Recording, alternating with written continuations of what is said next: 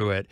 Even though last year was a pretty good year at the box office, the actual number of tickets sold at theaters isn't growing, and it hasn't been for a while. So theater owners have to fight to make sure movie fans keep coming to the multiplex. Premium seating might be one draw. Another could be eSports. There's a company at CinemaCon called mycinema, and they were giving guests a chance to try out the company's Racer XClub. So what am I driving here? It doesn't look like my Honda hybrid.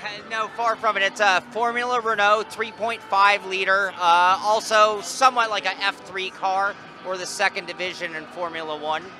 Okay. All right, now grab the wheel. As soon as you give it gas, it'll put it in gear and you're underway. Just trying to get the feel of the car. That was a little crash. I didn't brake well. I can't get back on the road. There we go. Am I going the right way now?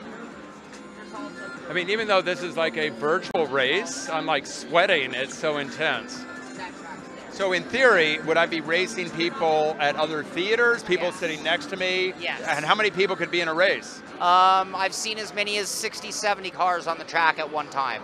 And the idea was you would install these in a movie theater lobby, so before or after the show, or just come out and race before the show starts?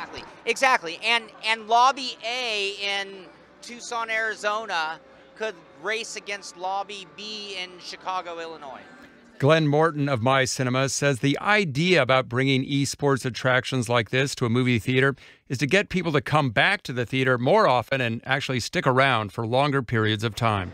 With this type of event cinema, is what we would call the esports, you come in on race day, you get to watch your team race.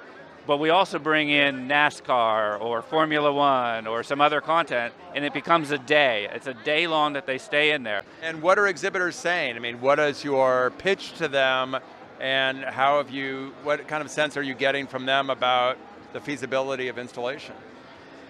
You know, this is probably the easiest thing I've ever sold in my life. The traffic is nonstop. They love it. They get it. They especially get the idea of esports and bringing people back again and again, because they're clearly looking for ways to make it an entertainment venue again. There's less and less opportunity with the blockbusters.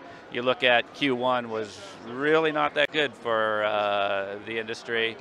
2020 is not looking much better. So this is everything we're hearing is this is absolutely what's needed.